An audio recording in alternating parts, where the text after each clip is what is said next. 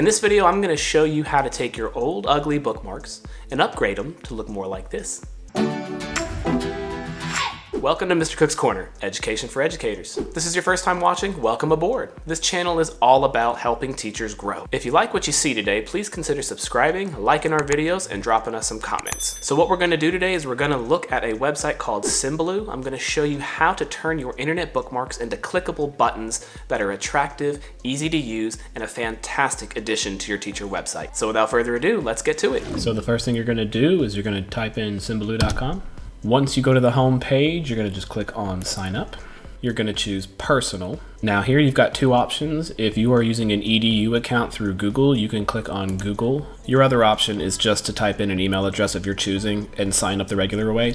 And then once you do that, you're in. When you first land on your home page, you're going to see a webmix, and this is what a webmix is. It's just your grid full of links.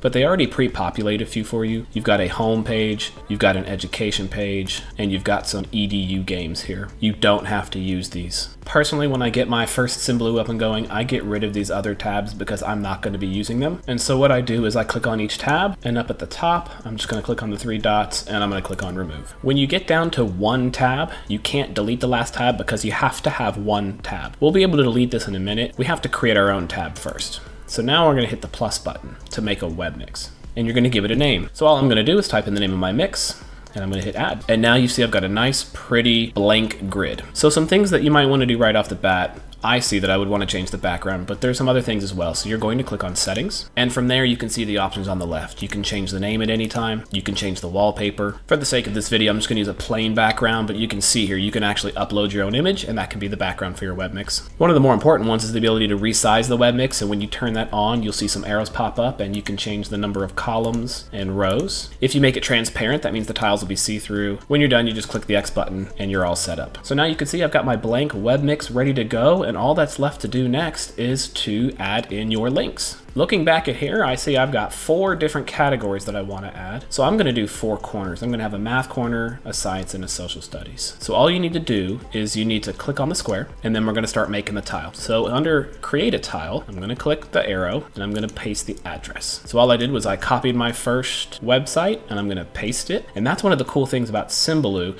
is that it automatically populates it with logos. If you come across a website that doesn't, you can go ahead and change that and make it set up just for you. The next thing is to change the name on the tile. You can see that it cut off the last E because you can only have so many words. In this case, I just want to call it Splash Learn, and I do want to show the text. So I'm going to click on the button, and I'm going to click Show Text. You can make the colors of the tile different. So what I'm going to do is I'm going to categorize each subject with a different color. So for math, I'm going to use a blue, and you can see it's changed the background. Down below, I can also change the icon, and it looks like with Splash Learn, I've got 2 different choices. In this case, for me, I do like the icon, so I'm going to go ahead and leave it as that. But whenever you're done, you just hit save, and there you go. You've got your very first tile all set up. So I did my first set of 4, and you can kind of tell the difference right off the bat with some of these icons that have their title in the logo. For this one, for Splash Learn, remember we just chose the icon itself, and I typed in a text for it, and I chose to show the text. For Prodigy, I can definitely see what it is, and for First in Math, I can see what it is, but you may want to look at the icon to determine. So this one says Math Game Time, and I'm not so sure that I can see that. So if I want to make a change, all I have to do is hover over it and right click and edit it, and then I can go back in and make the changes that I want. In this case, I definitely want to show the text, and you can see the difference. That Math Game Time pops up a lot better. Hit save, and you're updated. Let me go ahead and fill in the rest of these categories. So while this guy's figuring that bit out, I have a quick question for you guys.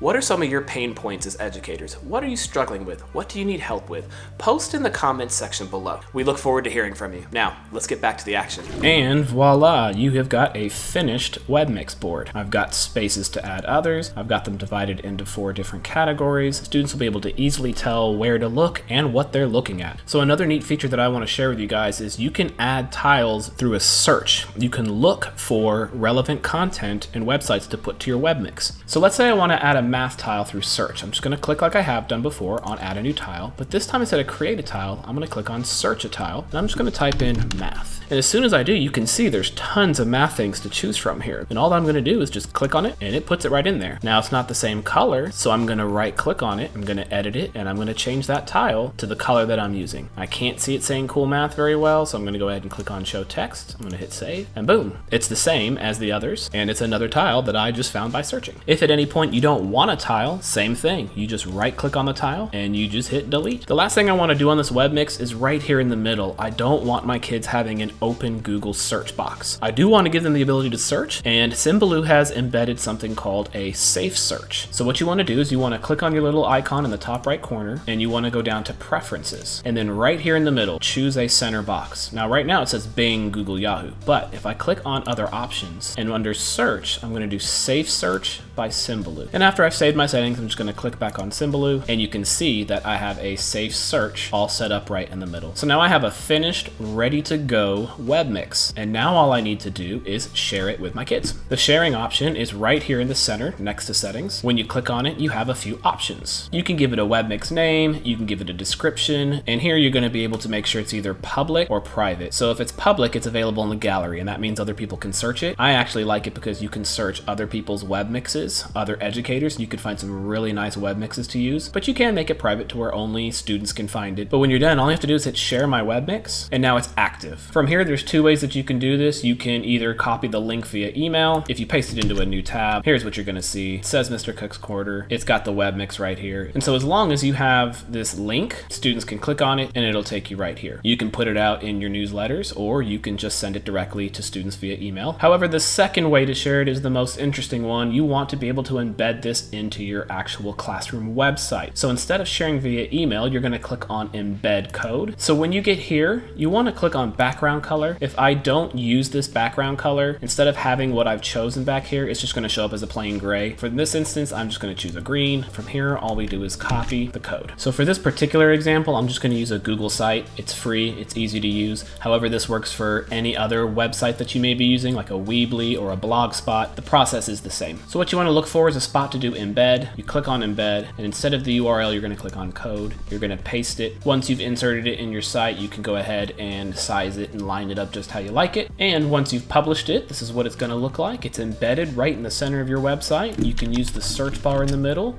You can click on links and they'll pop right up. You've got a fully functional webmix ready to go. And that, my friends, is how you make a Symbaloo webmix. What if I told you you could use this website to design a customizable learning experience for your students?